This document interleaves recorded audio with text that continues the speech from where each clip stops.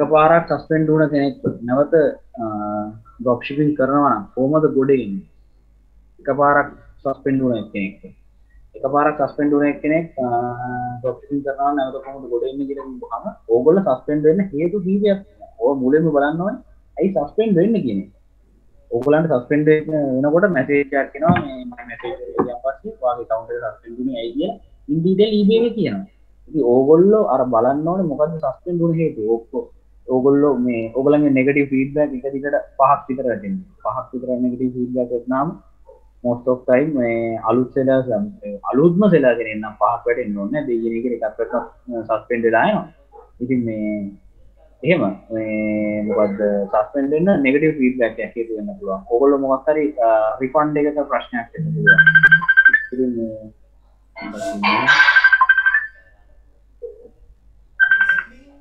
ඉතින් sorry පත්තියට මේ හැමෝටම සයිලන්ට් කරන්න ඉඳලා මම සයිලන්ට් වෙලා sorry මේ ඉතින් එහෙම ප්‍රශ්නයක් වෙන්න පුළුවන් දැන් ඊළඟට මොකක් හරි ඕගොල්ලන්ගේ ප්‍රොඩක්ට් එකක ප්‍රශ්නයක් වෙන්න පුළුවන් ඕගොල්ලෝ ඩිස්ක්‍රයිබ් කරපු ප්‍රොඩක්ට් එක නෙමෙයි ඊට පස්සේ ගිහිල්ලා තියෙන්නේ ඕගොල්ලෝ ෆොටෝස් වල දානවා ටිකක් එන ලොකු හොඳ ෆොටෝස් ටිකක් මා කියන්නේ දැක්කම ඒක නෙමෙයි ඇත්තටම මේ බය ගාවට කියන බය සැටිස්ෆයි නැහැ ඒකට මොකක්ද මේ ඇවිල්ලා තියෙන්නේ මොන ජරාවක්ද කියලා තේරෙන්නේ නැහැ USA කට්ටිය ගොඩක් අර කෙරෙන්න මේ කියන්නේ ඒක එයාට තේරුමක් නැත්නම් එයා ඒක අයින් කරන්න පුළුවන් ගතිය වැඩි. ඒගොල්ලෝ ටග් ගාලා එහෙම කරනවා.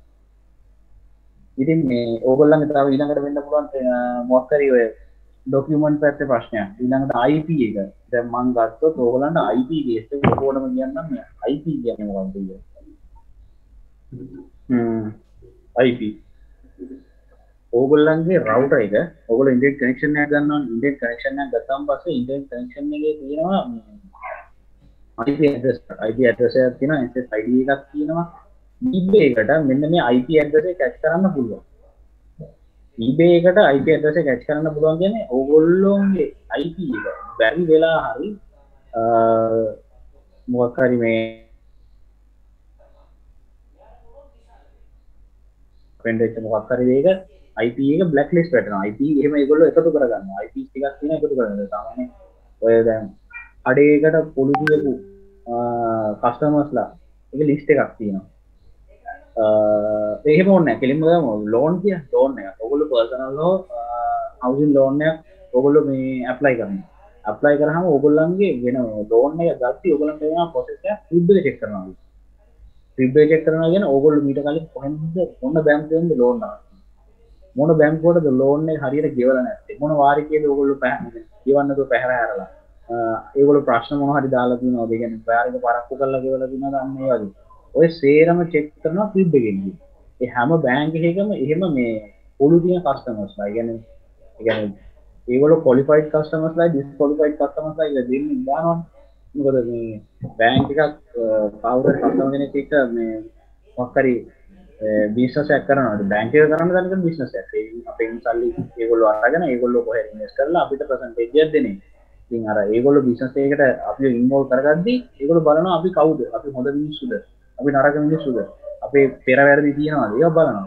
අන්න ඒ වගේම තමයි IP එකේ ලිස්ට් එකක් තියෙනවා ඔය ලෝකේ හැමතැනම සස්පෙන්ඩ් වෙච්ච ප්‍රශ්න එක්ක IP ඉතින් IP එක කියන එක හැමනිතරම වෙනස් වෙන දෙයක් ඕගොල්ලෝ සාමාන්‍යයෙන් Wi-Fi router එක on off කරත් IP එක වෙනස් වෙනවා ඊළඟට ඔයාලා මොකද ඩොන්ගල් එකක් යූස් කරනවා ඩොන්ගල් එක මේ ප්ලග් කරලා අන්ප්ලග් කරලා ප්ලග් කරත් මේ IP වෙනස් වෙනවා එහෙම IP වෙනස් වෙනවා ඉතින් ඕගොල්ලෝ IP එක චෙක් කරගන්න ඕගොල්ලෝ IP එක චෙක් කරගන්න ඕන මේ ඕගොල්ලන්ට පුළුවන් ඕගොල්ලන්ගේ IP එක බ්ලැක් ලිස්ට් වෙච්ච IP එකක්ද හරිද ඕගොල්ලෝ ගහන්න මේ whoer.net කියලා එතකොට මේ වගේ වෙබ් එකක් ඩෑෂ්බෝඩ් එකක් ඔයගොල්ලන්ට පෙන්නනවා දැන් මේ ලංකාවේ ඉතින් මේකින් දැන් මගේ IP එක ඉතින් මගේ IP එක මේ පෙන්නනවා මේකේ මෙන්න මේ පැත්තකින් මේ බ්ලැක් ලිස්ට් කියන මෙන්න මේක නෝ වැටිලා තියෙනවා නම් ඕගොල්ලෝ ප්‍රශ්නයක් නැහැ මේ කිසි ප්‍රශ්නයක් නැහැ දැන්ට ප්‍රශ්නයක් නැහැ ඕගොල්ලන්ගේ මොකක් හරි ඔබේ සර්විස් ප්‍රොවයිඩර් මේ ශ්‍රී ලංකාවට ඒක මගේ ටෙලිකොම් SLT රවුටර් එක තියෙන්නේ දැන් මේ ඩයලොග් වල ප්‍රශ්නයක් තියෙනවා පොඩ්ඩක් හැම නිතරම බලනකොට මේ පෙන්නනවා මේ මොනවද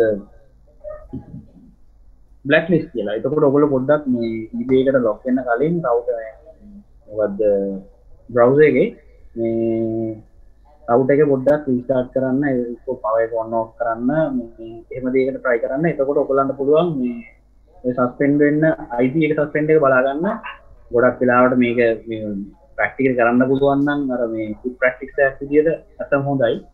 ඉතින් මේ එහෙම ඊට පස්සේ ගත්තොත් ඕගොල්ලන්ට තියෙනවා කේස් එක සාමාන්‍යයෙන් මේ පේනිය වෙරිෆිකේෂන් මේ sorry පේනිය වෙරිෆිකේෂන් වලට කලින් මම කියන්න ඕනේ මේ අනිවාර්යයෙන් මේ ඕගොල්ලෝ යූස් කරන මම කලින් කිව්වා මේ ඕගොල්ලෝ යූස් කරන බ්‍රවුසර් එක. මේ බ්‍රවුසර් එකේ ඕගොල්ලෝ සස්පෙන්ඩ් වෙච්ච බ්‍රවුසර් එකක්. සාමාන්‍යයෙන් Windows 7 වලින් පස්සේ Windows 7 වලින් පස්සේ Windows 8 9 10 වල version එකේ ඉඳන් අල්ලනවා මේ සාමාන්‍යයෙන් cache open browser එකේ track මේ දැන් ඕගොල්ලෝ සාමාන්‍යයෙන් දෙකක් මේ Chrome එක දැන් මම පාවිච්චි කරන Chrome එකේ ඕගොල්ලෝ මේ eBay account එකක් open කරනවා හදා ගන්නවා.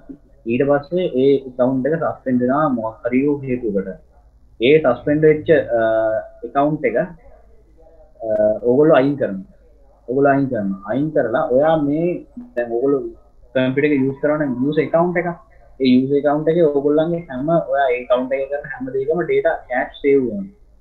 cache save වෙනවා. ඒ කියන්නේ ඒක කම්පියුටර් එකේ usage එකට මේ පහසුවක් තරහ තමයි හදලා තියෙන්නේ. මේ ඒ හින්දා ඒක cache save වෙනවා. ඊට පස්සේ ඔයා ඒ browser එකෙන්ම තව account එකක් හදනවා කියලා හිතන්නකෝ. මේ browser එකෙන් තව account එකක් හදනවා. මේ user account එකෙන්ම තව account එකක් හදනවා. වෙන්න පුළුවන් නොවෙන්න පුළුවන් හැබැයි වෙන්න පුළුවන් සම්භාවිතාවය වැඩි. most of time suspend වෙන්න පුළුවන් percentage එක වැඩි. ඕගොල්ලෝ තව දෙයක් ඕගොල්ලෝ මොකක් හරි දැන් suspend වෙච්ච IP එකකින් ඒ කියන්නේ suspend වෙච්ච IP එකකින් ආයි eBay එකට log වුණොත් ඒ කියන්නේ suspend වෙච්ච account එකකට ඕගොල්ලෝ log වෙනවා කියන්නේ හිතන්නකෝ. suspend වෙච්ච account එකකට ඕගොල්ලෝ log වෙනවා. ඔයාලට multiple accounts තියෙනවා use කරනවා.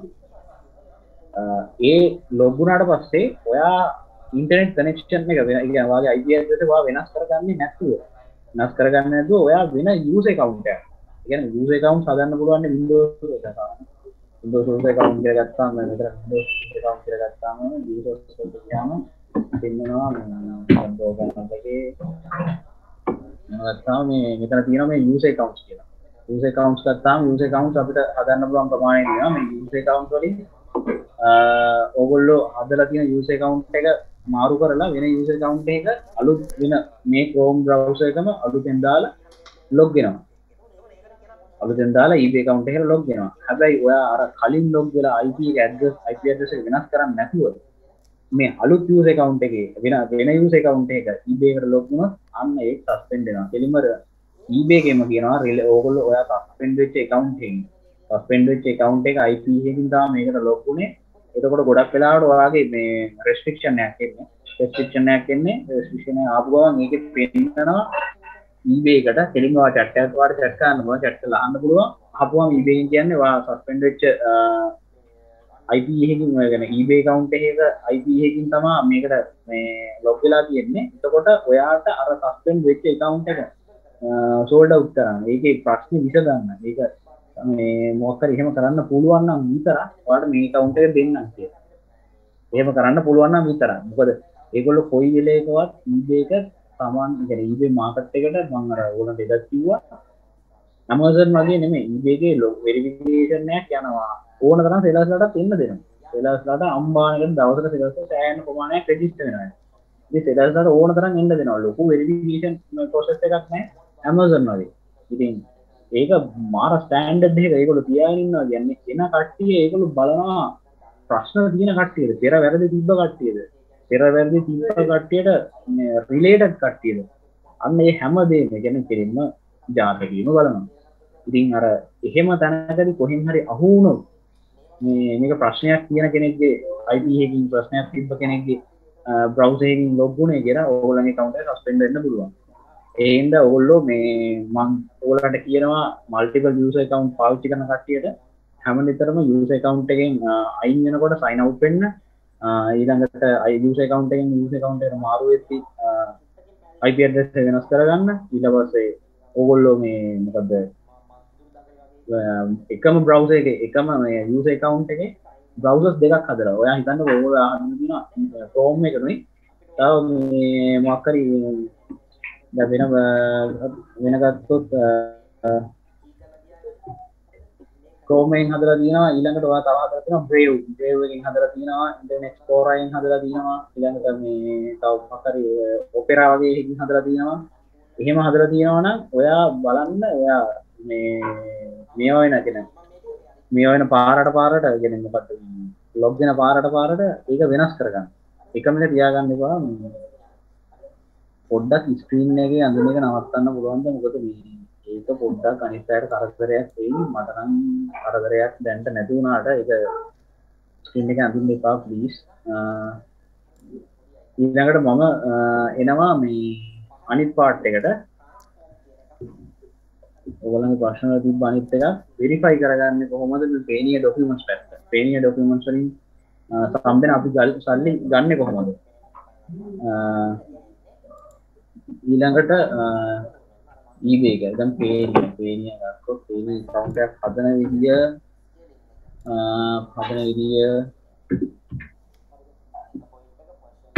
මම මෙතනදී හදන විදිය කියන්න යන්නේ නැහැ ටිකක් වෙලා යන කතන්දරයක් ඉඳලා මොකද අපි මේක මේ ටිකක් වෙලා පටන් අරගෙන හින්දා මේකට ටිකක් වෙලාව යනවා මේක තව ගොඩක් දේවල් කතා කරන්න තියෙනවා මේක පේනිය account එකක් හදන්න කොහොමද කියලා අපි සෙෂන් එකේ කියලා දෙනවා කරන විදියත් ඔයගොල්ලන්ට කරලා දෙනවා දැන් මේකේ පේනිය account එකක් හදන්න ගියාම පේනිය account එක මේ දැන් ඔයගොල්ලෝ හදලා නැත්තම් හරිද හදලා නැත්තම් ඔයාලට පුළුවන් sign up වෙන්න sign up වෙද්දී ඔයගොල්ලන්ට පුළුවන් online seller කෙනෙක් affiliate marketing මොනවද කරන්න කියලා දැන් ඔයගොල්ලෝ ආවනේ online sale ඉදි කරා individual ගත්තත් online selling තමයි කරන්නේ get paid by e-commerce marketplace ඊට පස්සේ ඔයාලට රෙජිස්ටර් වෙන්න පුළුවන් ඔන්ලයින් සෙලර් කෙනෙක් විදියට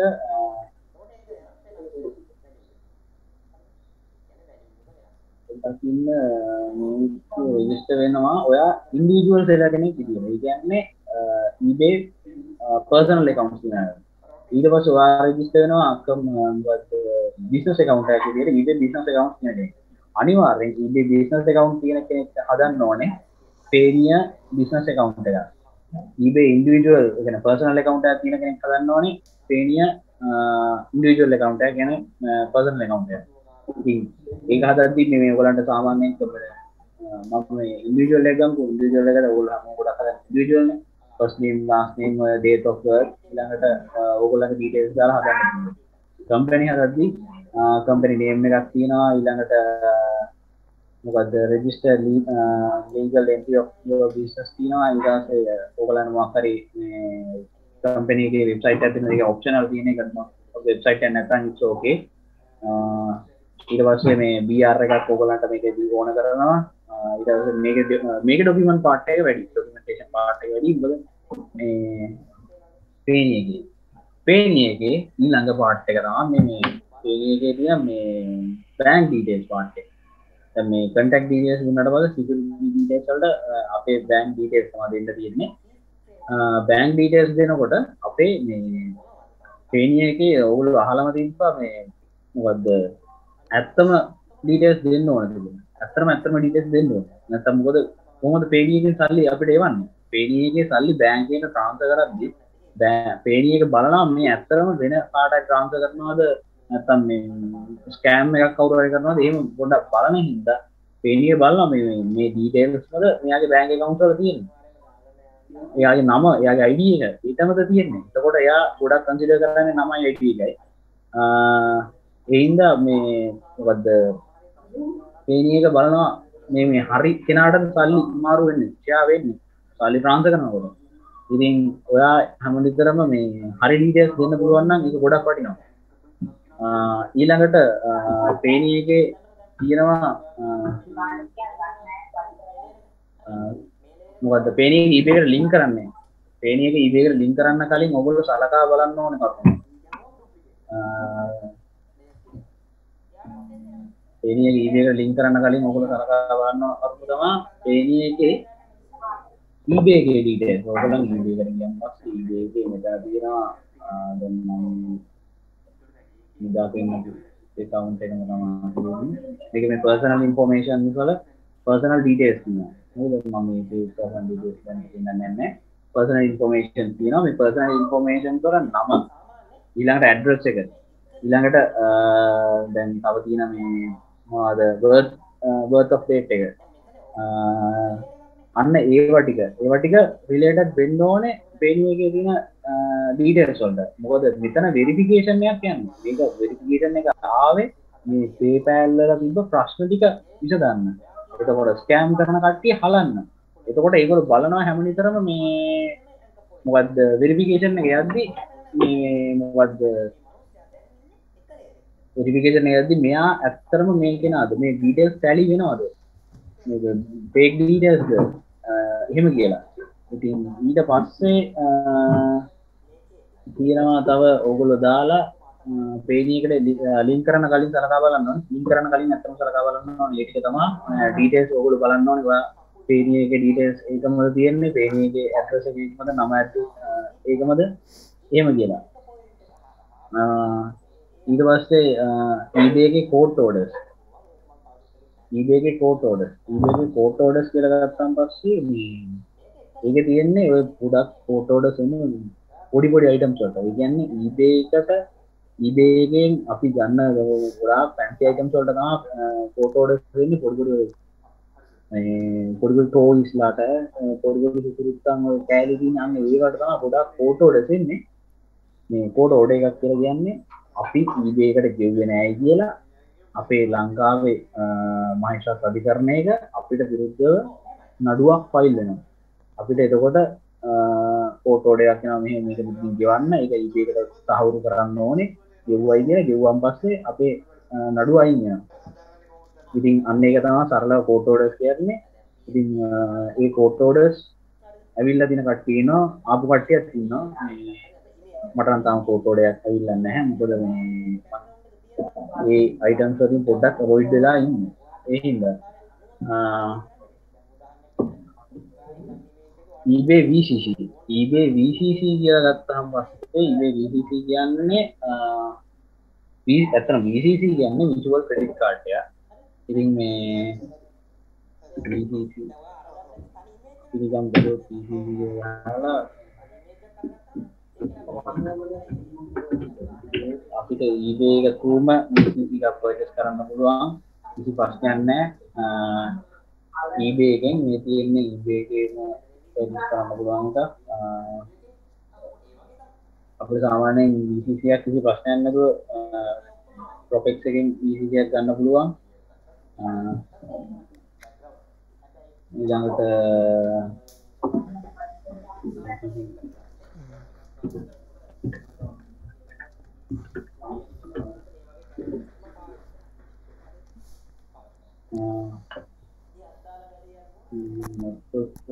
මෙහෙම පෙන්නන්න ඕනේ. eBay එකේ VCC කියලා ගත්තාම eBay එකේ VCC කියලා කියන්නේ අපිට අතන VCC එක අපි යූස් කරන්නේ අපේ තියෙන personal card එක.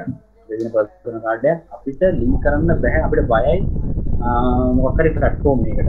ඒ platform එකෙන් මොකක් හරි payment app එකයිද මොකද කියලා. දැන් අපි පරිස්සමට ගෙවනවා නම් මොකක් හරි දෙයකට පරිස්සමට ගියන්නේ. මම ඒකට මේ ගාන විතරක් වෙනවා කියලා ගන්නකොට තමයි අපි ගොඩක් වෙලාවට VCC use කරන්නේ. මොකද VCC එකේ visual credit card එක visual credit card එකක් කියන්නේ අපිට අතට අල්ලන්න මේවා කරන්න බෑ. ඒකේ තියෙනවා සාමාන්‍ය මොකද pin number එකක් තියෙනවා. ඊළඟට සාමාන්‍යයෙන් තියෙනවා validate date එකක් තියෙනවා. ඊළඟට මොකද VCC code එකක් තියෙනවා, CVV code එකක්. ඉතින් මේ ඔය තුන තියෙනවා සාමාන්‍ය මේ debit card එක, credit card එක වගේම. ඒකට අපි top up කර අපිට ඒකට payments කරන්න පුළුවන්. ඒකට top up කරනවා, ඒකෙන් pay කරනවා. එතකොට දැන් ඔයා හිතන්නකෝ ඔයා ඕක link කරලා දෙන eBay එකට. ඔයාට තියෙන එක වාසියක් මේවා කරන්න යන්න එපා මේ කිව්වට. සාමාන්‍ය refund එකක් දැන් බෑ. ඉතර තිබ්බා PayPal කරනකොට eBay එකේ refund එකක් යද්දි PayPal එකට සල්ලි වැටුණාන් පස්සේ PayPal එකේ අපි සල්ලි ටික ටක් දාලා අදිනවා. ඇද්ද ගමන් අපේ refund එකක් ගිය ගමන් මේ PayPal එකෙන් minus වෙනවා. PayPal එකෙන් minus වෙනවා. ඊට පස්සේ PayPal එකේ link කරලා දෙන card එක අදාළ account එකේ සල්ලි තියෙනවා නම් ඒක දැන් මයිනස් උනේ ඩොලර් 10ක් නම් අර ඩොලර් 10 අපේ ඉන්න කාඩ් එකේ අපේ කාඩ් එකට අදාළ account එකකින් account එකෙන් deduct වෙනවා. ඒ කියන්නේ කාඩ් එකෙන් deduct වෙනවා. ඔයා බැරි වෙලා හරි කාඩ් එක cancel කරොත් deduct වෙන එක නවත්තනවා. අන්න ඒ ප්‍රශ්න මොකුත් නැහැ. ECC එක මේ PayPal ගහපුවම sorry මේවා ගහපුවම ECC එක ගහපුවම eBay හෝ PayPal හෝ මොකක් හරි මේ Payoneer ECC දෙනවා. දැන් ඔයගොල්ලෝ Payoneer එකට ගිහිල්ලා වෙන්නොත් Payoneer account එක හැදුවාන් පස්සේ Payoneer account එකෙත් අපිට ECC එක purchase කරන්න පුළුවන්. අපිට physical card එකක් purchase කරන්න පුළුවන්. ඒකට ටිකක් කල් යනවා. ECC එක purchase කරද්දී ඩෝන් ගාලා එනවා. අපිට අනිත් පැත්තට ගන්න පුළුවන්. ඊට පස්සේ මම VCC use කරන්න ඕගොල්ලන්ට සාමාන්‍යයෙන් payments වලට VCC use කරනවා නම් ප්‍රශ්නයක් නැහැ. ඒක ගොඩක් සාර්ථකයි රාහයන් ඒක ගොඩක් සිදුව. දැන් eBay manage payment ඇවිල්ලා තියෙන හින්දා manage payment එකේදී මේ ලොකු ප්‍රශ්නයක් තියෙනවා VCC වැඩක් නැති වෙන level එකට.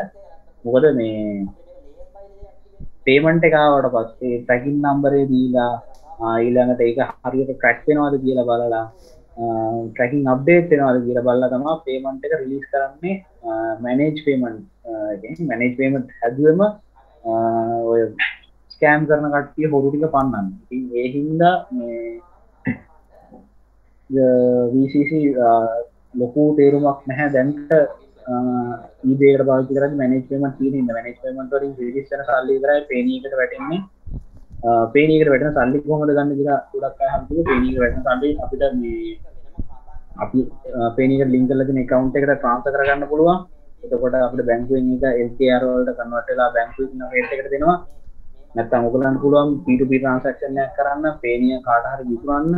ඔයාගේ Payoneer කාට හරි විකුණද්දී Payoneer එකේ තියෙන දෙයක් P2P transaction facility එක unlock වෙන්නේ Payoneer account එක amount එක $200 ආවට පස්සේ $200 ආවට පස්සේ ඉතින් ඒ කියන්නේ $200ක් වඩා පිරුණාන් පස්සේ තමයි amount එක අපි balance එක 200කට වඩා වැඩි වුණොත් තමයි මේ P2P transaction activate වෙන්නේ. transfer කරන්න පුළුවන් අඩුම ගාන $50යි. ඊළඟට pay මේ මොකද බැංකුවට transfer කරන්න පුළුවන් අඩුම ගාන $5යි. ඉතින් ගොඩක් වෙලාවට ඔයගලන්ට ලාභයි P2P transaction එක කරන්නේ. මොකද බැංකුවෙන් දෙනවට වඩා ලොකු රේට් එකක් එළියේ දෙන හින්දා ගොඩක් අය කරන්නේ ඒක තමයි මේ P2P transaction එක කරන එක.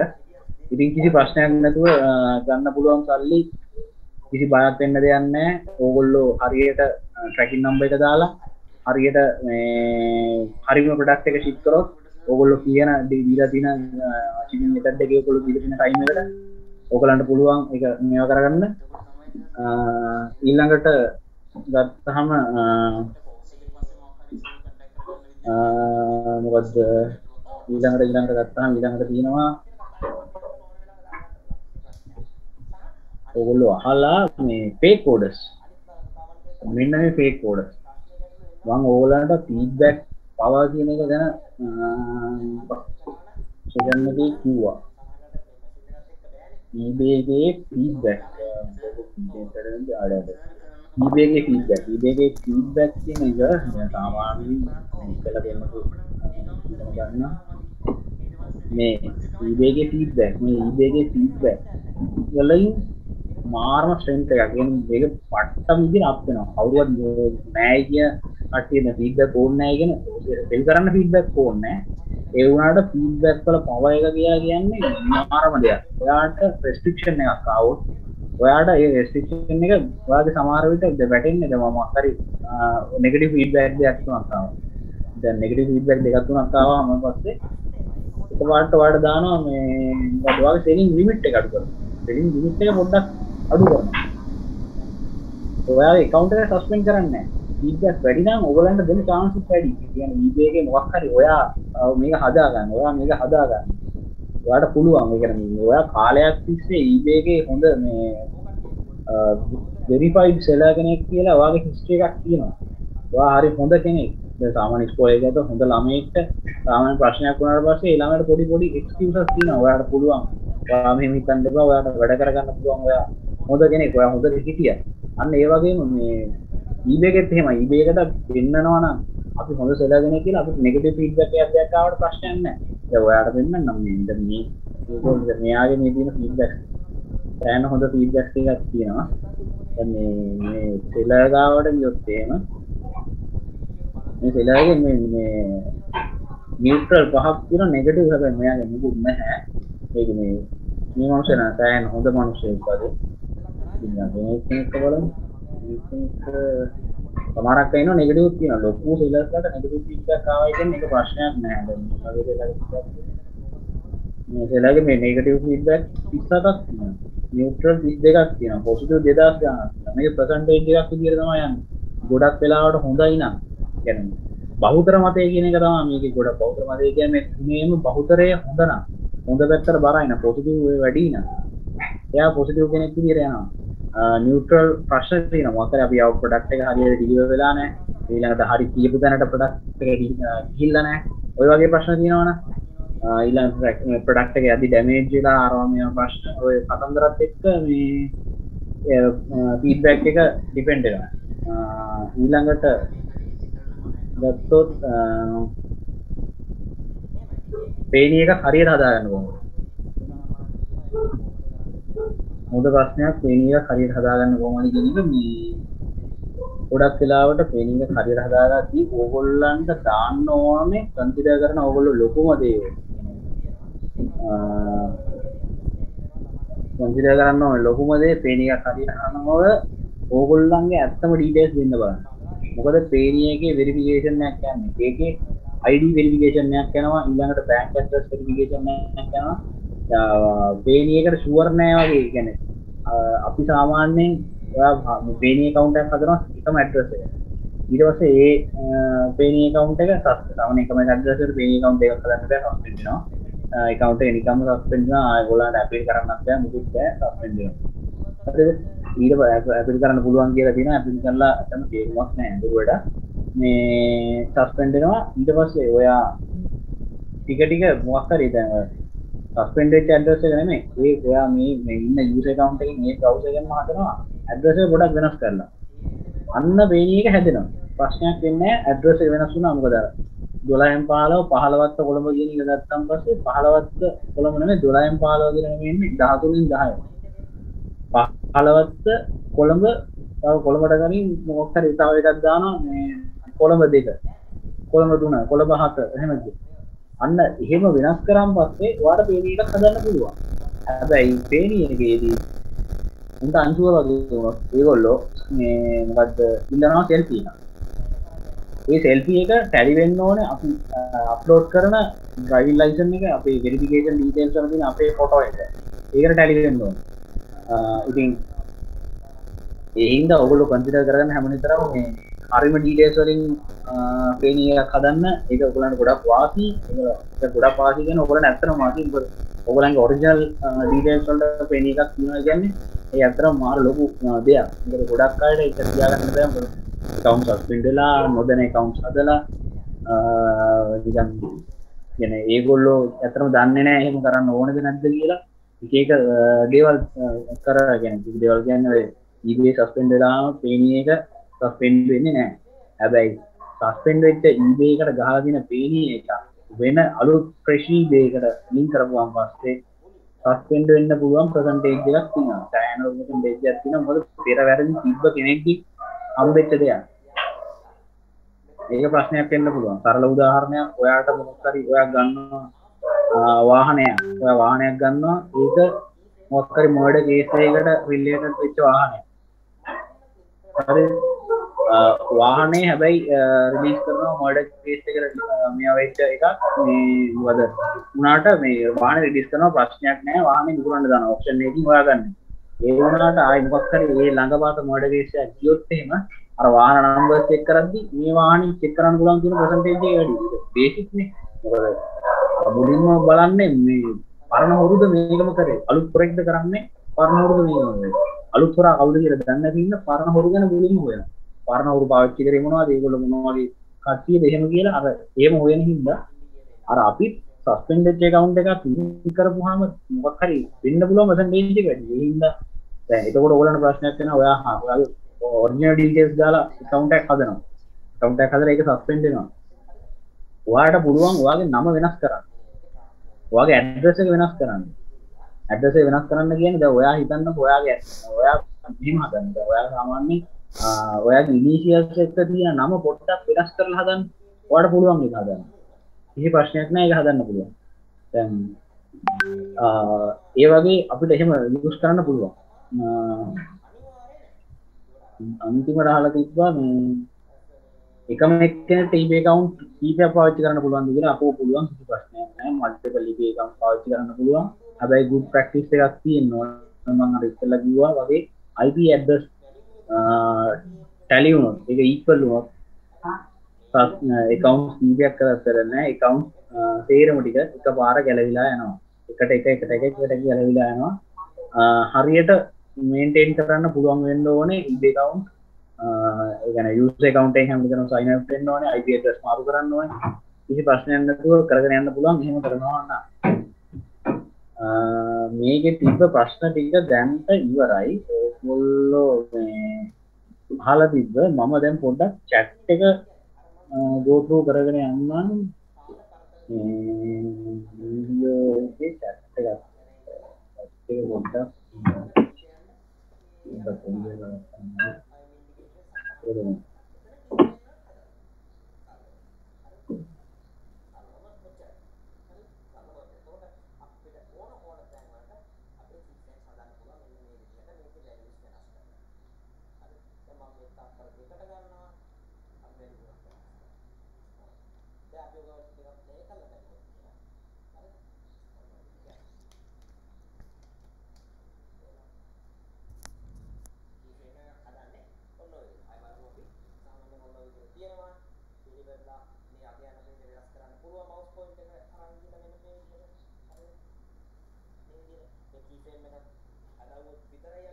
එහෙම ප්‍රශ්නයක් නැහැ. ඔයාලට eBay account එක personal නම් page එක අනිවාර්යෙන් personal වෙන්න ඕනේ. business නම් eBay එක page එක අනිවාර්යෙන් business වෙන්න ඕනේ.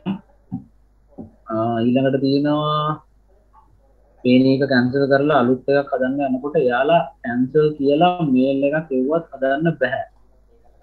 call කරලා page එක කතා කරගන්න පුළුවන්. page එක cancel කරලා අලුත් එකක් හදන්න. ගොඩක් වෙලාවට හදපු email address එකකට හදපු email address එකට හදපු residential address එකට page එකක් හදන්න ඇති ප්‍රශ්න තියෙනවා. ඒගොල්ලන්ට කතා කරලා කරගන්න පුළුවන් වෙයි. මම 100% ෂුවර් කරන්නේ නැහැ. ගොඩක් වෙලාවට ඔයා හැබැයි prove කරන්න ඕනේ. ඔයා මේ cancel කරේ මේ හේතුව හින්දා මෙහෙම ප්‍රශ්නයක් හින්දා ඔයාගෙන් ඒගොල්ලෝ evidence ඉල්ලනවා. ඔයාට ඒක දෙන්න පුළුවන් වෙන්න ඕනේ. ඊට පස්සේ impression 2000 ගාණක් තියෙනවා. fixed item එකක්වත් sell වෙන්නේ නැහැ. අන්න පුතේ ප්‍රශ්න. දැන් මේ මං ඕකට මේ වෙලාව තියෙනවා දැන් 9යි. පොඩි එකක් තියෙනවා STR කියලා. ඕගොල්ලන්ට මං කියන්නම් මෙන්න මේ නිමේෂ් ඉල්ලපු ප්‍රශ්නෙට උත්තරයක්. කට්ටියට තව විනාඩි 20ක් ඉන්න පුළුවන්ද? මට පොඩ්ඩක් ගන්නකො. කට්ටියට පොඩ්ඩක් තව විනාඩි 20ක් ඉන්න පුළුවන්ද? මම STR ගැන කියන්නම්. ඕගොල්ලන්ට එහෙම වුණොත් පොඩ්ඩක් දාන්න මැසේජ් එකක් පල්ලෙහා මැසේජ්. ඕකේ කියලා දෙනවා, පුළුවන් කියලා කියනවා. කට්ටියට එහෙනම් මම හිතනවා ඕකේ කියලා අවුලක් නැහැ, පුළුවන් හැමෝටම. හරි ඕකේ. ඔයාලට පුළුවන් නම් මට කියන්න පුළුවන්. මම මේ ප්‍රශ්න ටික ඉවරනකම ටක් ගාලා එක් කරනවා. මේ කොහෙද ප්‍රශ්න තිබ්බේ? ඔය ප්‍රශ්නේ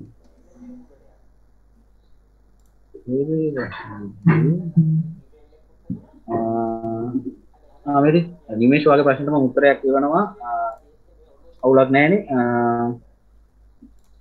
හරි ඊළඟට මේ what I create a Payoneer account but still not get verified. Yeah, they have sorry මේ verified වෙන්න ටික කාලයක් යනවා. දැන් මේ ඉස්සර තිබ්බට වඩා දැන් සාමාන්‍යයෙන් business account එකක් හැදුවත් අද verification එක එන්නේ නැහැ. හැදුවට පස්සේ දවසක් හෝ දෙකකින් තමයි verification එක එන්නේ. personal හැදුවාම ටිකක් දවස් යනවා.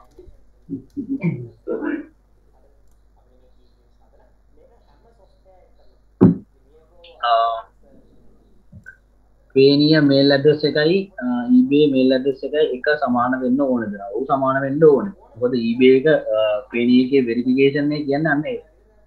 ඒගොල්ලෝ බලන්නේ tally වෙනවද කියන එක. ඊට පස්සේ sell වෙන items හොයාගන්න පුළුවන් methods තියෙනවාද? ඔය selling product research methods පහකට වැඩිය මම course එකේදී අපි උගන්වනවා.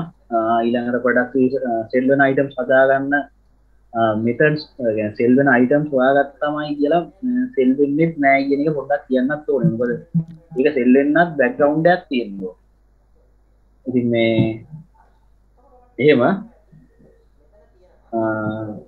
ඊට පස්සේ is it possible to receive pay account link suspend eBay accounts possible එකක් තියෙනවා possible පුළුවන් ප්‍රශ්නයක් නැහැ හැබැයි ප්‍රශ්න තියෙනවා suspend වෙන්න percentage එකක් අර කලින් ඉගෙන පෙර වැරදි කියන එක තරලව පෙර වැරදි වැරද්දක් තියෙන account එකක link එකක් මේක වෙන එකට link කරනවට වඩා ඔයාට සාර්ථක වෙයි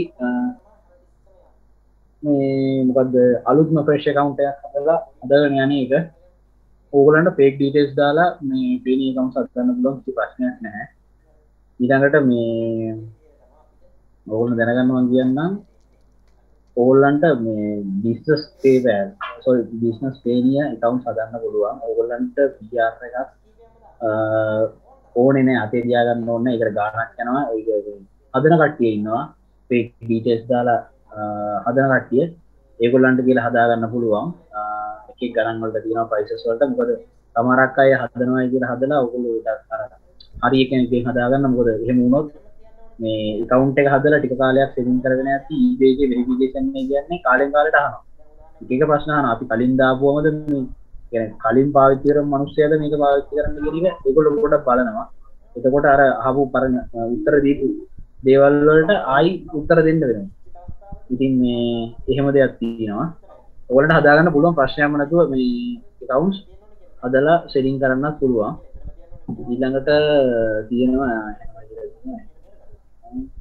උත්තරන්නේ කියලා තියෙනවා. දැන් වස්තු තියෙනවා prohibited item හොයාගන්න කොහොමද? prohibited items කියලා කියන්නේ සාමාන්‍යයෙන් eBay එකේ policy එකක් තියෙනවා. eBay එකේ policy එකේ මේ prohibited items ගොඩක් තියෙනවා. එක categories කියලා දාලා හැබැයි මෙහෙම දෙයක් නෙමෙයි. ඔය eBay එකේ තියෙන items වල විතරක් නෙමෙයි prohibited තව අලුත් ඒවා තියෙනවා. මොකද ඒක දවසින් දවස අප්ඩේට් වෙනවා. එක එක රටවල් වලට මත ඩිපෙන්ඩ් වෙනවා ඒක. ඒ කියන්නේ world wide දෙන policy එක වෙනස් country එකට වෙනස් වෙද්දි එහෙම දැන් අපි ඒසියා ගත්තොත් ඒසියා පැත්තට එන වෙනම තියෙනවා. අපි ඉතින් South Asia ඒසියා ඇතුලේ අපි South Asia ඒකත් අතර තවත් තියෙනවා. ශ්‍රී ලංකාව විතර ගත්තාම තවත් ප්‍රශ්න තියෙනවා. ඉතින් එහෙම ඊ අපි suspend case හරි සස්පෙන්ඩ් කේස් එකට යන්නේ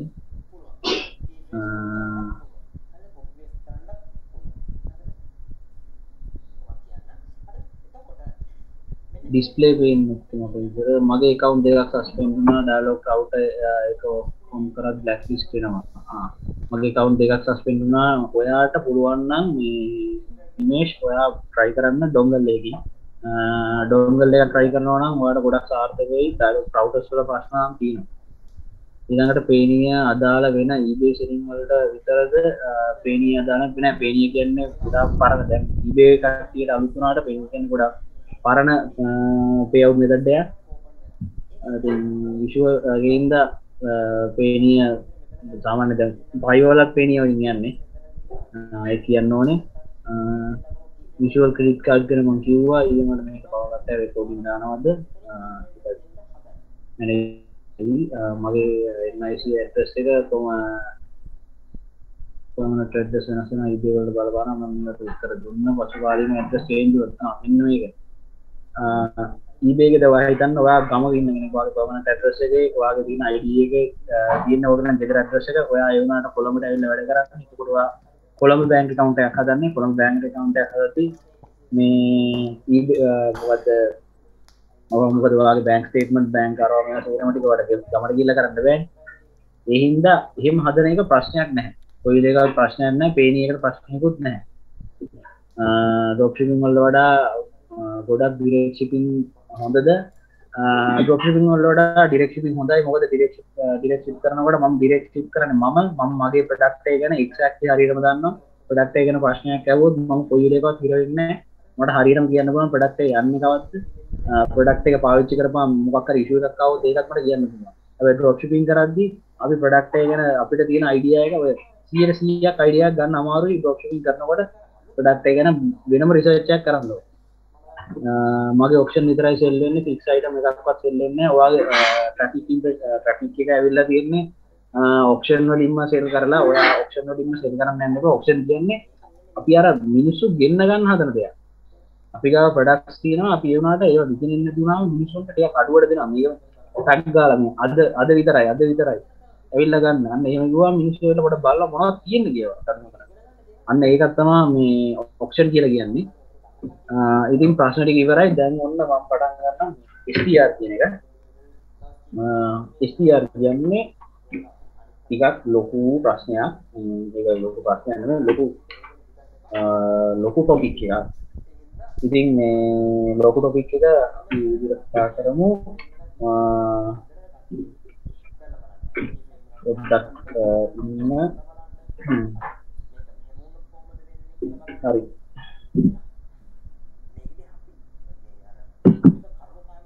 STR කියලා කියන්නේ selling through rate කියන එක. ඒක මම ඔයගලන්ට ඉස්සෙල්ලත් පෙන්නුවා මේක මගේ ස්ක්‍රීන් එක ෂෙයා වෙනවා නේද? ඩග් කරගෙන යන්න. පොඩ්ඩක් මට පෙන්නන්න කට්ටිය කියන්න ස්ක්‍රීන් එක ෂෙයා වෙනවා නේද?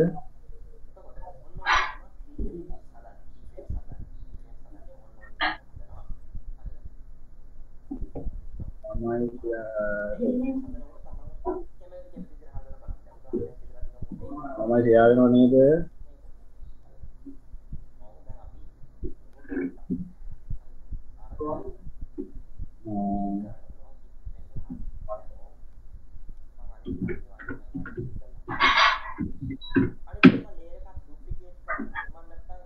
ෂෙයා වෙනවා නේද?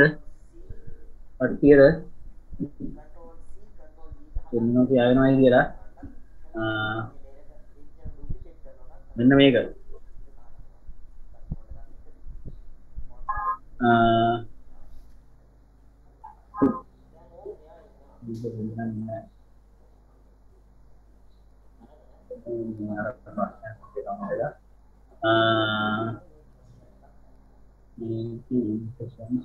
maybe click through rate එක මේක average එක. මේ click through rate එක කියන්නේ sell through rate එක. sorry click through rate එකත් එක තමයි sorry chat එකත් එක මට sales conversion rate එක STR එක. දැන් මේ STR එක depend වෙන්නේ අපි දාන product එක. හරිද? අපි දාන product එකේ අපි කියන්නේ අපි දාන product වල දැන් ඔයාලා හිතනවා අපි විකිනෙන්නේ නැති product දානවා කියලා. විකිනෙන්නේ නැති products උනත් විකිනෙන products උනත් මොකක් හරි click sell through rate එක වැඩි නම් සාමාන්‍ය sell through rate එක 0.3කට වඩා වැඩි නම් 0.3කට වඩා වැඩි නම් සාමාන්‍ය account එක සාමාන්‍ය හොඳ මට්ටමක තියෙනවා. sell වෙන මට්ටමක. දැන් ඔයා බලන්නකෝ මේ මොකද්ද product එක අපි STR එක වැඩි කරගන්න අපිට කරන්න පුළුවන් දේවල්. පළවෙනි දේ සුපිරි ෆොටෝස් ටිකක් තියෙනවා. ආයි ෆොටෝස් ටිකකින් දැක්කාම ආයි ගින්දර වගේ මේක ලස්සනයි, මේක ලස්සන නෙමෙයි, මේක වටිනවා. මේ ගානට මේක වටිනවා. මේ බලන්න මේ ෆොටෝස් එහෙම ඇත්තටම හොඳ ෆොටෝස්. මේ දැක්කාම ගන්න හිතනවා. දැන් අතරම මට උනත් මේ දැන් හිතනවා. ගන්න හිතනවා. මේ හොඳ ෆොටෝස්. ෆොටෝස් ටික ක්ලියර් තියෙන්න ඕනේ. ඒක තියෙන්න ඕනේ ඇට්‍රැක්ටිව් ෆොටෝස්. ෆොටෝස් නිකන් නෙමෙයි ඇට්‍රැක්ටිව්. දැන් මේ ෆොටෝ එක ගත්තාම US සෙදාගෙන free shipping ඒක නම් මේකේ version එක දාලා තිනවා 5.0 කියලා. අන්න එහෙම. ඊට පස්සේ description එක. මේකට දානවා eye catching description එක. eye catching description එක කියන්නේ description එකේ features mention කරනවා. නේ? specification මේ features mention කරනවා. ඊට පස්සේ ඔයා හැම විතරම බලන්න ඔයාගේ mention කරන features වල benefits ඕගොල්ලෝ ඒකයි. මේ feature එකේ මොකක්ද වෙන්නේ? මේ feature එකේ මොකක්ද වෙන්නේ? USB 5.0 මොකද්ද 4.0 දින එකේ 5.0 ගන්නවා. අර ඒකේ වටිනාකම මේක සෙලර්ට මේ බයර්ට දෙන්න ඕන. මේ ඕගොල්ලන්ට ඉංග්‍රීසි වලින් ඒක හොයාගන්න අමාරු නම් Google Translate කරලා වර කරගන්න පුළුවන්. අපි course එකේදී කියලා දෙනවා ඇත්තටම මේක මේ මෙලෝඩියක් ගන්න දෙයකට. සරලව මෙලෝඩියක් ගන්න දෙයකට හරියටම කොහොමද කරන්නේ කියලා. ඉංග්‍රීසි knowledge එක ගැන බය වෙන්න එපා. ඉංග්‍රීසි knowledge එක අපි හදලා දෙනවා. ඉංග්‍රීසි knowledge එක ඔයාලට කිසි ප්‍රශ්නයක් නැතුව හරියට බය එක කමියුනිකේට් කරන්න. කිසිම politely communicate කරන්න කිසි ප්‍රශ්නයක් නැහැ. ඊළඟට ඕගොල්ලෝ දාන ප්‍රොඩක්ට් එක මොබයිල් ෆ්‍රෙන්ඩ්ලි වෙන්න ඕනේ. ඕගොල්ලෝ හැමනිතරම මේ සාමාන්‍ය වාගේ දාන ප්‍රොඩක්ට් එක සර්ච් කරලා බලන්න මොබයිල් ෆ්‍රෙන්ඩ්ලි වෙන්න ඕනේ. STR එක වැඩි වෙන්නේ එක හේතුවක් මොබයිල් ෆ්‍රෙන්ඩ්ලි. මොකද ගොඩාක් කට්ටිය දැන් ෆෝන් එකෙන් තමයි මේ හැමදේම බලන්නේ. eBay AliExpress ගොඩාක් ඔය මේ දැන් අපි දාසුණක් බලන්න ෆෝන් එකෙන් මැෂින් එකකින් ලොග් වෙලා බලන්න අපි ඔෆිස් ටයිම් එකේ යටින් මැෂින් එක පාවිච්චි කරනවා. දැන් මැෂින් පාවිච්චි කරන්නේ නැති අය දැන් Facebook යන අය ෆෝන් එකෙන්ම Facebook යන මැෂින් එකෙන් Facebook කරනවා කියන්නේ සෑහෙන අඩුයි. ෆෝන් එකෙන්මයි Facebook යන. අන්න ඒ වගේ.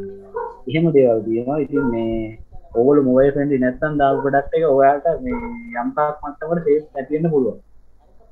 ඊළඟට මේ good keywords ඒ keywords relevant වෙන්නත් ඕනේ, narrow down වෙන්නත් ඕනේ.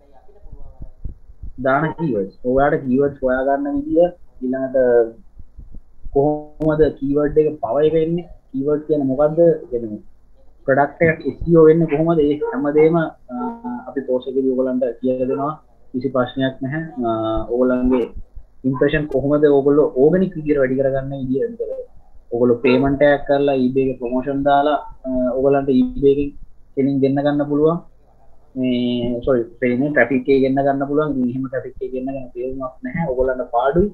ඕගොල්ලෝ බලන්න organic විදියට කරන්න. කිසි ප්‍රශ්නයක් නැහැ. එක දිගට ඕගොල්ලන්ට වදිනවා. එක දිගට ඕගොල්ලන්ට traffic එකක් වදිනවා. ඉතින් මේ මම ලොකුවටම මෙන්ෂන් කරන්නේ නැහැ relevant මම පොඩ මෙන්ෂන් කරනවා relevant කෙනෙකුට. relevant කියන්නේ ඕගොල්ලෝ දැන් නිකන් සර්ච් කරනවා මේ දැන් ඕගොල්ලන්ගේ ඔය ගොඩාක් courses වල කට්ටිය ඒක කියනවා මම ඒක නෑ කියලා කියන්නේ මොන මුලින්ම මේ relevant keywords දානවා. relevant keywords දානවා කියන්නේ දැන් ඔයා pen drive කියලා සර්ච් කරනවා කියලා ඔයා title එකේ දානවා pen drive memory card SD card ඔය සේරම වචන ටික දානවා. දාපුවම පස්සේ මේ impression එනවා. මොකද pen drive කියලා ගත්තාම ඕගොල්ලෝ search pen drive කියන කෙනාට ඔයාගේ listing එක පෙන්නනවා. ඊළඟට මොකද්ද මේ මොකද SD card කියන කෙනාට මේ ඔයාගේ listing එක පෙන්නනවා. ඊළඟට USB drive කියන කෙනාට ඔයාගේ listing එක පෙන්නනවා. හැමෝටම පෙන්නනවා. දකින්න. ඒ වුණාට impression විතරයි. sales නෑ. ඇයි sales නැත්තේ? දැන් SD card එකක් ගන්න එක SD card කියලා ගහපුවම ඔයාගේ listing එක title එකේ SD card කියලා දාලා තියෙද්දි පෙන්නනවා. ඒ වුණාට ඔයා විකුණන්නේ pen එකක්. අර SD card එකක් ගන්න එක pen එකක් නෙමෙයි ගන්න purpose එක SD card එකක් ගන්න. ඒ මනුස්සයා ඒක දැක්කට ඒක ඉග්නෝර් කරලා යනවා. ස්ක්‍රෝල් කරනවා පල්ලෙහාට. SD card එකක් විතර එයා ගන්න බලන්න. ඉතින් එහෙම වුණාම ඔයාගේ ඉම්ප්‍රෙෂන් අඩු වෙනවා. එහෙම කියන්නේ ඉම්ප්‍රෙෂන් ආවට සේල්ස් නෑ. සේල්ස් නැතුණන් පස්සේ eBay එකෙන් බලලා මේක පෙන්නලා තේරුමක් නෑ. කිසි තේරුමක් නෑ. මොකද මේකේ සෙල් වෙන්නේ නෑ. මේක ඉම්ප්‍රෙෂන් තියෙන සෙල් වෙන්නේ නෑ. eBay එකේ AI එකෙන්ම ටික හිමීට පල්ලෙහාට දානවා ටික. එතකොට ඕගලන්ට මේ ට්‍රැෆික් උත් නෑ. ඔය දැන් ගොඩාක් පෝස්ට් කරපු කට්ටියට ඒ ප්‍රශ්නේ තියෙනවා. මේ මුල් දවස්වල තිබ්බා ලිස්ටිං අඩුමතර සමහරක් අය ඉන්නවා මේ මට කතා කරලා කියනවා අයියෝ එක ප්‍රොඩක්ට් එකක්වත් සෙල් වෙලා නැහැ පෝස්ට් කරලා දිනවා ලොකු ගණනකට දාලා මේ ඉතින් එක ප්‍රොඩක්ට් එකක්වත් සෙල් වෙලා නැහැ. ඉතින් ඒ වුණාට හැමදාම මේ ෆ්‍රී සෙකන් තියෙනවා අරක තියෙනවා මේක තියෙනවා කියලා. ඉතින් මේ එහෙම යනවා වැඩක් නැහැ ඉතින් ඇත්තටම. ජීවිත ලයිෆ් ටයිම් ගැරන්ටි එකක් දෙනවා කියලා මොනවද රිවිෂන් වලට ජොයින් වෙන්න WhatsApp වලින් ලින්ක් ෂෙයා කරනවා මීටින් කියනවා හැමදාම. වැඩක් නැහැ මොකද අවුට්පුට් එක අපිට වෙන්න ඕනේ ප්‍රොඩක්ට් එකක් සෙල් වෙන එක. ප්‍රොඩක්ට් එකක් සෙල් වෙන්නේ නැත්තම් අපි මොන දේ කරත් වැඩක් නැහැ. අපි බලන්න ඕනේ අපේ අවුට්පුට් එක හැම එකටම. ඉතින් මේ අපි ඔයගොල්ලන්ට කිය දෙනවා කිසිම කියන්නේ අවුලක්ම නැතුව ප්‍රශ්නයක් නැතුව කරගෙන යන්නේ කොහොමද සෙලින් එක. සෙලින් එක කරන්න ඕන බෑග්ග්‍රවුන්ඩ් එක මුලින්ම හදාගන්න කොහොමද ඊට පස්සේ කරන්න. බෑග්ග්‍රවුන්ඩ් එක හදාගන්න शुरू කරනකොට ඔයාලට කොහොමද සෙල් වෙන්නේ. බෑග්ග්‍රවුන්ඩ් එක හදාගන්න නැතුව කොහෙන් හරි මේ පාත් එක දාලා සෙලින් දැම්මයි කියලා තේරුමක් නැහැ. සෙල් වෙන්න ඕනේ කස්ටමර් කෙනෙක්ට මේක පොළඹවන්න ඕනේ ප්‍රොඩක්ට් එක ගන්න. ඊට පස්සේ තියෙන ඔෆර්ස් ඔෆර්ස් දෙන්න ඕනේ. පාස් ඩෙලිවරි දෙන්න ඕනේ. රිටර්න් පොලිසිස් තියෙන්න ඕනේ. STR එක වැඩි කරගන්න. ඒක ඕවරෝල් ලොකු හේතුවක් වෙනවා. දැන් ඔයාගේ කස්ටමර් කෙනෙක් ආවම පස්සේ ඔයා කස්ටමර්ට ඔයාගේ ප්‍රොඩක්ට් එක eBay එකේ විකුණනකම් බලන් ඉන්න නෙමෙයි. ඒක පොළඹවන්න ඕනේ. ඔයා දෙකක් ගත්තොත් තව එකක් ටිකක් අඩු කරලා දෙන්න. ඔයා දෙකක් ගන්නවා නම් දැන් ඔයා ඩොලර් 10කට විකුණනවා නම් ප්‍රොඩක්ට් එක මේ ඔයා කියනවා දෙකක් ගන්නවා නම් ඔයා ඩොලර් 9.50 ගන්න 9 ගන්න 8.50 ගන්න ඔයාට අලාභයක් නොවන විදියට ප්‍රමාණාත්මක බයටත් ලාභයක් වෙන විදියට උගන්වන්න කියලා. මටත් බල්ලන්ගේ සද්ද පොඩ්ඩක් ඇහි ගන්න මොකද ඌර කොච්චර කිව්වත් ඌ බුරනවා.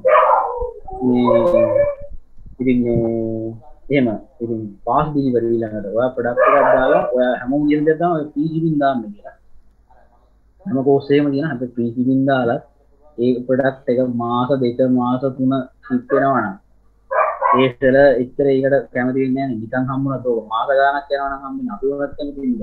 අද දාලා හෙට හම්බ වෙනවනේ. මේ ප්‍රොඩක්ට් එකේ තියෙන කිල් එක අපිට ගන්න ඒ ආතල් එක අපිට ගන්න ඒ ප්‍රොඩක්ට් එක අපිට සෙනීකට අතර එන්න ඕනේ. කියන්නේ ටග් ගාලා ආපුවම පස්සේ ඒක පොඩක් ඒ ප්‍රොඩක්ට් එකේ තියෙන කිල් එක බලනවා. ඒක කඩලා බලලා ඒක අරගෙන ඒක අපි අයින් මොකක්ද පළදිනයක් හරි අපි යූස් කරන එකක් හරි අපි ඒ ආතල් එක ගන්නවා. ඒ කියන්නේ ඒක ටග් ගාලා එනවා. ඒ කියන්නේ ඒකකොට කස්ටමර්ට ඔයා හිතන්නේ මේක මොකක් ප්‍රශ්නයක් තියෙනවද කියලා ඔයා අනිත් පැත්තට කියනවා. මොකක් හරි දැන් මේක ප්‍රශ්නයක් තියෙනවා නම් මම ඔක අනිත් පැත්තට ඔයාලට එවන්නම් මේ මට ඔයාලට ඕක නෙවෙයි අලුත් එකක් එවන්න පුළුවන්.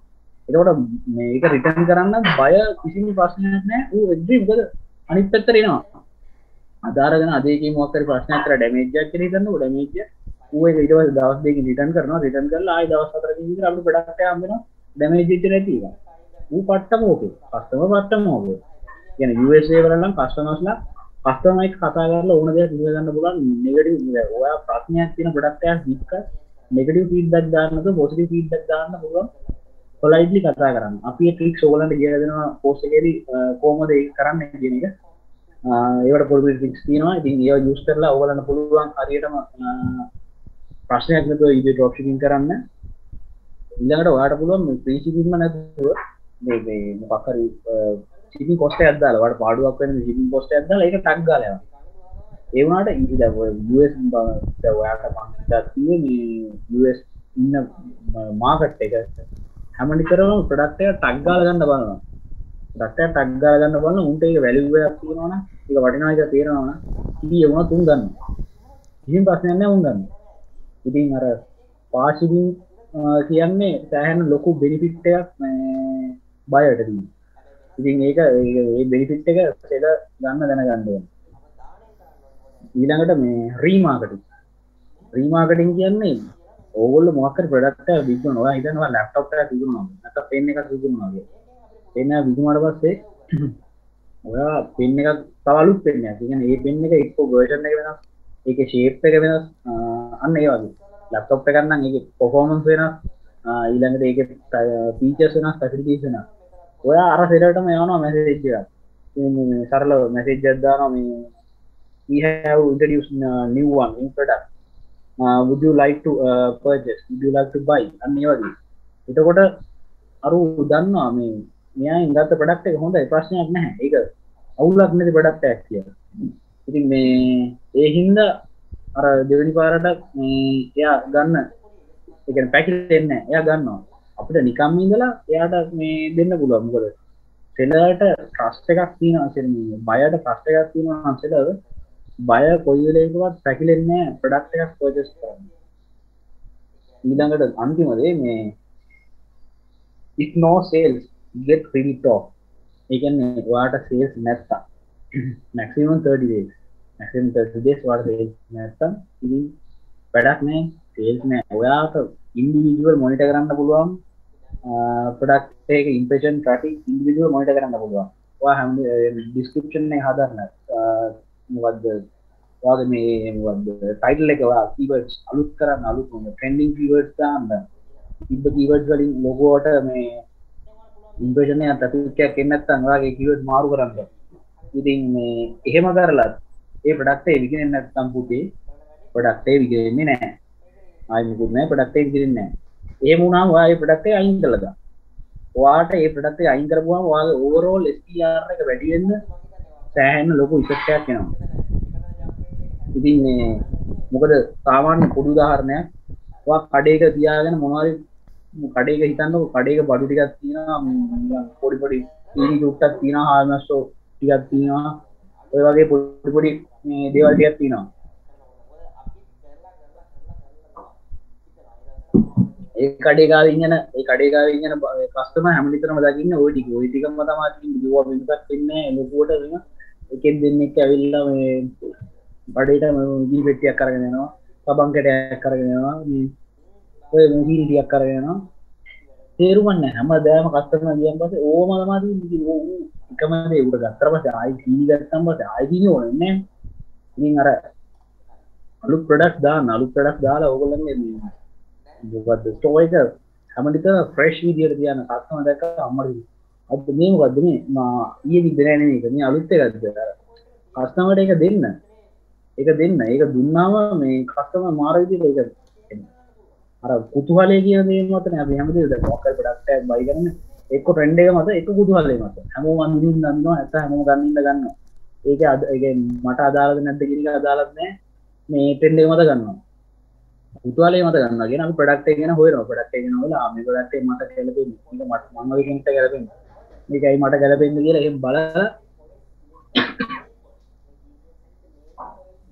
ප්‍රොඩක්ට් එක සර්ච් කරලා ප්‍රොඩක්ට් එක ගන්නවා ඉතින් අද ඒක තමයි STR ගැන මට කියන්න තියෙන්නේ මේ ටික තමයි මට ඕලන්න ගොඩක්ම මේ eBay එකේ ප්‍රශ්න ගැන කතා කරද්දී සස්පෙන්ඩ් කේසස් තමයි ගොඩක්ම ඕගොල්ලෝ දාලා තිබ්බේ ඊළඟට ඔය මොනවද මේ පේනී accounts වල verification වල ප්‍රශ්න verification වල ඕගොල්ලෝ දාලා තිබ්බා මේ verification වල කොහොමද verified ද නැද්ද කියලා බලා ගන්න ඕගොල්ලන්ට පුළුවන් verification set එකට ගියාම ඒ ටික බලා ගන්න ඊළඟට ඕගොල්ලෝ අප්ලෝඩ් කරන ෆොටෝස් හරියට ක්ලියර් වෙන්න ඕනේ ඕගොල්ලන් සිංහල ID එක උනත් පරණ සිංහල මේ ID එක උනත් වෙරිෆයිඩ් කරගන්න පුළුවන් හොඳ පේන ෆොටෝ එකක් ගන්න ෆොටෝ වල ක්ලියරන්ස් එක කියන එක මස්ට් රික්වයර්මන්ට් එකක් වෙරිෆිකේෂන් එකේ මොකද පේන්නේ නැත්නම් අපි වෙරිෆයි කරන්නේ නැහැ ඕගොල්ලෝ හැමනිතරම බලන්න ඒ කියන්නේ ප්‍රැක්ටිකල් විදියට හිතන්න මේ කොහොමද සෙල් කරද්දී මොනවද වෙන්න ඕනේ ඇයි මගේ ඩවුට් එකක් නම් ඒක මම හදා ගන්න ඕනේ කියලා ප්‍රැක්ටිකල් විදියට දකින්න ඕගොල්ලන්ට වැඩ කරන්න පුළුවන් පළවෙනි දේ මුලින්ම හොඳට ඉගෙන ගන්න මොකක් හරි කරන දේ හරියට ඉගෙන ගන්න ඔයාලට ග්‍රෝ වෙන්න ඉක්මනට පුළුවන් අඩු කාලයක් ඇතුළත මොකද ඔයා හරියට දන්නවා මොකද්ද කරන්න ඕනේ කියන එක ඉතින් මේ 9:20ට ළඟයි 9 කාලය දැන් ඉතින් මේ ඔය ටික තමයි දැන්ට කියන්න තියෙන්නේ ප්‍රශ්නත් එක්ක මම හැමෝටම රෙකමන්ඩ් කරනවා eBay ඩ්‍රොප් ෂිපින් කරන්න කියලා මේ දවස්වල රටේ තියෙන ප්‍රශ්නත් එක්ක අපිට අනිවාර්යෙන් අමතර ආදායම් මාර්ගයක් තියෙන්න ඕනේ රටේ තත්ත්වය ඔයගොල්ලෝ දන්නවා හාල් පොල් සීනි කොහොමද ගණන් අරවන්නේ කියලා ඉතින් මේ ඇඳුමක් ගන්න ගියත් කොහොමද ගණන් කියලා දන්නවා ඉතින් හැමදේම ගණන් ඉතින් එකක් නෑ අර ඉතින් ඕගොල්ලෝ ඩොලර්ස් වලින් earn කරනවා කියන්නේ ඕගොල්ලන්ට හම් වෙන ගාණ ලොකුයි විශේෂ නීති දිනවද කියලා දාලා තිනවා විශේෂ නීති නම් නැහැ ඉතින් තියෙන නීති තමයි තියෙන්නේ ඩිරෙක්ට් ෂිප් කරද්දී ඉතින් හරියට මේ ලංකාවේ ඩිරෙක්ට් ෂිප් කරද්දී ගොඩක් ප්‍රශ්න වෙන ලංකාවේ මේ SL පෝස්ට් එකත් එක්ක SL පෝස්ට් එක ඇරෙන්න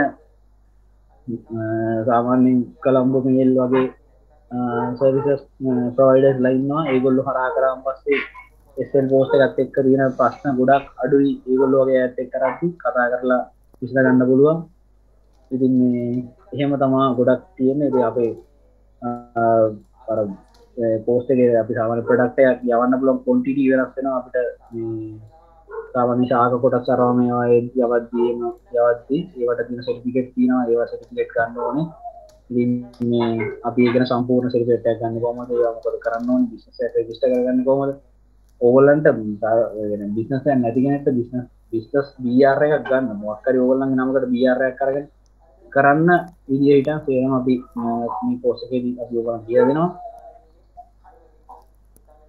එකම කරෙක්ෂන් එකෙන් ඩිවයිස් දෙක ලොග් වෙන්න පුළුවන් ලොග් වෙන්න නම් පුළුවන් මේ ප්‍රශ්නේ තියෙන්නේ එකම දෙයයි මේ එක account එකක මොකක් හරි ප්‍රශ්නයක් වුණොත් අනිත් account එකට directly ඒක බලපානවා ඉතින් ඒ ප්‍රශ්නේ තමයි තියෙන්නේ ඕගොල්ලෝ ඕගොල්ලෝ try කරගන්න ඕනේ account එකක් maintain කරද්දී දෙකම හොඳ විදිහට maintain කරන්න මම නම් කියනවා මේ එකම මොකද machine එකකින් log එක machine එකකින් log වෙන්න පුළුවන් ඕන තරම් IP එක ගැන ඕගොල්ලෝ බලාගෙන ඉන්න IP එක තමයි ප්‍රශ්නයක් වෙන්න පුළුවන් ඉතින් මේ මම ඉස්සෙල්ලා කිව්වා වගේ මොකද රිස්ක් එකක් ඇත්තටම නැහැ ඩ්‍රොප් ෂිපින් කරද්දී ඩිරෙක්ට් ෂිපින් වල අපි අත්තරම් ප්‍රොඩක්ට්ස් ටිකක් හොයා ගන්න ඕනේ. ඩිරෙක්ට් ෂිපින් ඩ්‍රොප් ෂිපින් කරද්දී ප්‍රොඩක්ට්ස් හොයා ගන්න අපි ගාව නැති වුණත් අපිට ප්‍රොඩක්ට් එකක් ගැන අයිඩියා එකක් ගන්න ලේසියෙන් පුළුවන්. ප්‍රොඩක්ට් එක සර්ච් කරා Google කරන්න. Google එකේ තියෙන ප්‍රොඩක්ට් එක ගැන in detail සමහර අපිට කම්පැනි ඩීටේල්ස්ම දාගන්න පුළුවන්. අපිට ඒ ඩීටේල්ස් අරගෙන අපිට බය අපේ මොනවාරි ප්‍රශ්නයක් ඇහුවොත් අපිට උත්තර දෙන්න පුළුවන්. අපි අයිඩියා එකක් තියෙනවා ප්‍රොඩක්ට් එක මොනවා වගේද එහෙම කියලා. ඉතින් මේ රිස්ක් එකක් ඇත්තටම මෙතන නැහැ. අපි සෙල් කරන සාමාන්‍යයෙන් ඔය වෙන වෙන දේවල් වල සෙල් කරාට පස්සේ ඒක අපිට ගාණක් හම්බ වෙනවා ප්‍රොඩක්ට් එකකින්. අපි මොකක් හරි වැඩක් කරපුවම පස්සේ ඒ සයිට් එකකින් ගාණක් හම්බ වෙනවා. ඒ හම්බෙන එක ගන්න අපි ඒක 10 15 මිනිත්ට ෂෙයා කරන්න ඕනේ. එන කතන්දර මේක ඒ මොකුත් නැහැ. අපි සෙල් කරොත් අපිට ඒ ගාණ හම්බ වෙනවා අපිට. ලෝවෙත් හම්බ වෙනවා. ඉතින් මේ එහෙම. ඒ ගැන බය වෙන්නම දෙයක් නැහැ. ඒක කන්ෆර්ම්. මොකද මේකට එන මාකට් එක හොඳ මාකට් එකක්. හරි ප්‍රොඩක්ට් එකක් සෙට් වුණාන් පස්සේ ඒක බය නැතුව ගන්න කිසිම ප්‍රශ්නයක් නැතුව බය නැතුව ගන්න පර්චේස් කරන්න කීය වුණත් ඒගොල්ලෝ ගන්නවා. ප්‍රොඩක්ට් එක ඒගොල්ලන්ට මැච් නම් ප්‍රොඩක්ට් එක ඒගොල්ලන්ට හොඳයි කියලා තේරුණොත් එහෙම. ඉතින් ඕගොල්ලෝ බිග්ිනර් කෙනෙක් හැටියට ඩ්‍රොප් ෂිපින් කරන්න එනවනම් දැන් ඉස්සර වගේ ලේසියෙන් කරන්න බෑ. ඇත්ත කියන්න ඕනේ. මේ දැන් සෑහෙන රෙස්ට්‍රික්ෂන් තියෙනවා. සෑහෙන රෙස්ට්‍රික්ෂන් තියෙනවා කියන්නේ එක දිගට ස්ක්‍රෝල් කරගෙන යද්දි රෙස්ට්‍රික්ෂන් එනවා. මොකද eBay එකේ AI එක ඩිටෙක්ට් කරගන්නවා අපි JavaScript එක පාස් අවුට් කරනවා. ඒ කියන්නේ අපි මේක යූස් කරන JavaScript එක දාලා ගත්තා සුපර් අන්න ඒ වගේ ප්‍රශ්න ටිකක් එනවා. ඒගොල්ලෝ ඔය කාලයක් තිස්සේ කරගෙන යනකොට ඔයගොල්ලන්ට තේරෙයි. ඉතින් ඒ වගේ ප්‍රශ්න හැම දෙයකම අපි කියලා දෙනවා කොහොමද ප්‍රශ්නයක් නැතුව මේක කරන්න කියලා. මොකද අපිට එක්ස්පීරියන්ස් තියෙනවා. අපි ඒක දන්න හින්දා වැටෙන්නේ නැතුව කරගෙන යන්න ඉගෙන ගන්න දෙයට අනිවාර්යෙන් රිටර්න් එකක් තියෙන විදිහට ඕගොල්ලෝ වැඩ කරන්න මේ දවස්වල අනිවාර්යෙන් මොන දේ කරත් ඉගෙන කරන දේ රිටර්න් එකක් තියෙන දේ වැඩ කරන්න. මොකද හැමෝටම අමාරු කාලයක් ඉස්සරහට එන්නේ. දැන්ටත් තියෙන අමාරු කාලයක් ඊට වඩා අමාරු ඉස්සරහට. ඒ හින්දා හරියට මොකක් හරි කරන දෙයක් හරියට කරන්න ඉගෙන ගන්න. හරි දැනකින් කරන්න. ඕගොල්ලන්ට ලොකු රිටර්න් එකක් තියෙයි. ඕගොල්ලෝ ඉන්වෙස්ට්මන්ට් එකක් විදියට අතරම මේක නම් මම කියනවා ඉන්වෙස්ට්මන්ට් එකක්. මොකද යට කරන ගාන ඕගොල්ලෝ හැමෝටම කිසි ප්‍රශ්නයක් නැතුව හොයා ගන්න පුළුවන්. කිසි ප්‍රශ්නයක් නැහැ. මම ඔය ඉස්සෙල්ලා සීසන් වලදී කිව්වා ඔය මාස 3න් හෙව්වා ඩොලර් 8,000 තරම් 10,000 තරම් 6,000 තරම් කියලා. ඒවනම් ඉතින් ඇත්තටම බොරු. එහෙම හොයන්න නම් බෑ. බොරු කියන්න ඕනේ නැත්නම් කියන්නක සල්ලි හොයන්න පුළුවන්. එහෙම හොයන්න බෑ. මේ ඒවා තනිකර මේ බොරු. මොකද eBay එකට අපි සෙලින් කරනවා නම් අවුරුද්දක් පුරාවට සෙල් කරන එක අපි eBay account එක මොබයිල් ලොග් වුණොත් මොබයිල් එකේ මේ මොබයිල් ඇප් එකේ අපේ total sale එක පෙන්නන්නේ.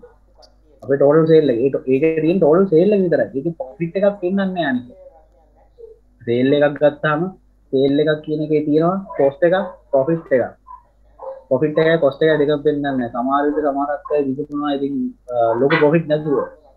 අනිවාර්යයෙන් profit එකක් තියාගෙන sale එකක් කරන්න කොහොමද කියන එක අපි කියලා දෙනවා. මොකද sale එකක් කරන්න ඕන profit එකක් තියාගෙන නැත්නම් වැඩක් නැහැ. මොකද අපි ඒක try කරන්නේ profit එකක් හොයන්න. ඉතින් මේ ඒ හින්දා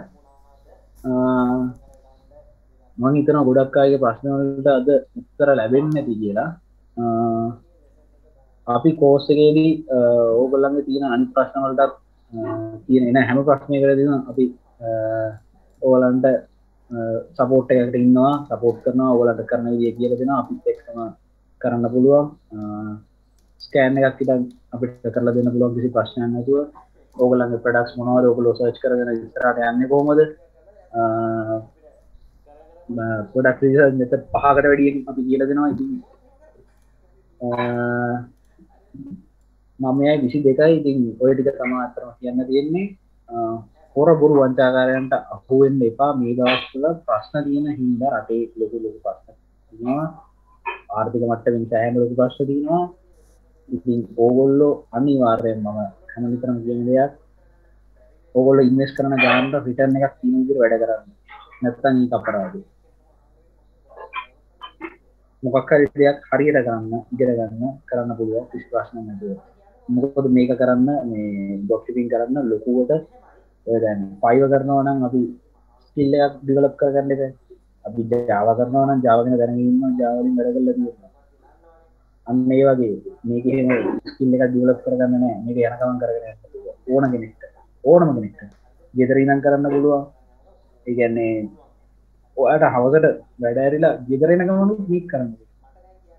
මේක කරන්න බැරි වෙලාවක් නෑ අත්‍තරම. ඕමනාව තියෙනවා නම් ඕන වෙලෙක කරන්න පුළුවන් කිසි ප්‍රශ්නයක් නැතුව. ලේසියෙන් සල්ලි ටිකක් අතට හම්බ කරගන්න පුළුවන්. LKR නෙමෙයි ඩොලර්ස් වලින්. ඉතින් මේ අපේ පෝස්ට් එකක් දාලා මෙතන හොට්ලයින් නම්බර් එකක් දාලා තියෙනවා. ඔයගොල්ලන්ට කෝල් කරලා මේ වැඩි විස්තර දැනගන්න පුළුවන්. එහෙනම් හැමෝටම ජය වේවා කියලා ප්‍රාර්ථනා කරනවා. හරි දෙයක් කරන්න රටට ඩොලර් ගේන්න. මොකද මෙතනදී රට ඩොලර් ගේන්න කියලා දැන් මේලි කියන්න බෑ. රට ගොඩ ගන්න අරක මේක කියලා. ඕගොල්ලෝ සර්වයිව් වෙන්න මුලින්ම. මොකද ඕගොල්ලෝ සර්වයිව් නොවුනොත් රට ගොඩ ගන්න බෑ. මුලින්ම ඕගොල්ලෝ සර්වයිව් වෙන්න. එතකොට රට ගොඩ ගන්න පුළුවන්. හරියට ඩොලර්ස් ටිකක් ගේන්න. හරි විදියට. බොරු ස්කෑම් විදියට නෙමෙයි රටකට අපිටත් රටටත් පදින විදියට හරි විදියට ඩොලර්ස් ටිකක් ගේන්න. ඕගොල්ලෝ සර්වයිව් වෙන්න. ඕගොල්ලන් හැමෝටම සුබ පතනවා මේ ඉස්සරහා කරන වැඩ ටික සාර්ථක වෙන්න. එහෙනම් අදට සෙෂන් එක ඉවර කරනවා. හැමෝටම thank you join වුණාට. ඉතින් අපි හිතනවා ඕගොල්ලෝ දෙයක් ඉගෙන ගන්න ඇති කියලා. ඉතින් ඇත්තටම මොන හරි දෙයක් ඉගෙන ගත්තාම අපිටත් ඒක සතුටුයි. ඕගොල්ලන්ටත් මොකක් හරි කරගන්න පුළුවන් වෙයි කියලා. කෝස් එකට කැමති කට්ටිය join වෙන්න මේක details තියෙනවා. thank you